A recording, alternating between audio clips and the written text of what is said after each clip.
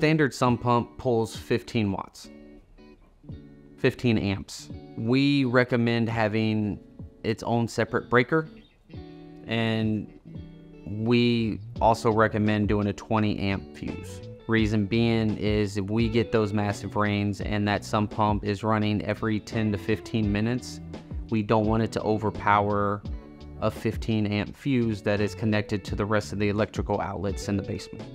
Just like everything else, if the equipment that you're running doesn't have the right wattage and ampage to run to it, it's trying to pull more than you're feeding it, so it's not going to work correctly. The motor is not going to run efficiently, it's not going to pump the water out correctly, and what that does is it damages it over time.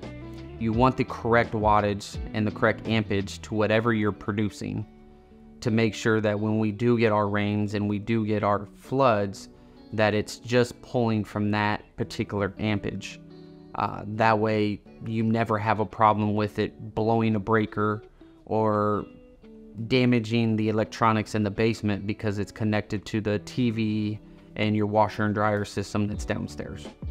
So the way that a battery backup system works is when you have two pumps in the basin. You have your main pump, and then you have a pump on the side that runs off of a battery that is being charged by a trickle charge. With that trickle charge is plugged in. So if you lose power to that outlet, the alarm will go off. And it will let you know, hey, there's something wrong down here. A majority of the backup pumps don't tell you what's wrong, it just tells you something's wrong. And when that alarm goes off, it's either you lost power, the battery is not staying charged, or the main pump is out. With our product, and ours has a digital screen, so it tells you what's wrong. Ours is very user friendly. It has a battery box. The trickle charger is connected to the lid, so everything is nice designed right in front of you.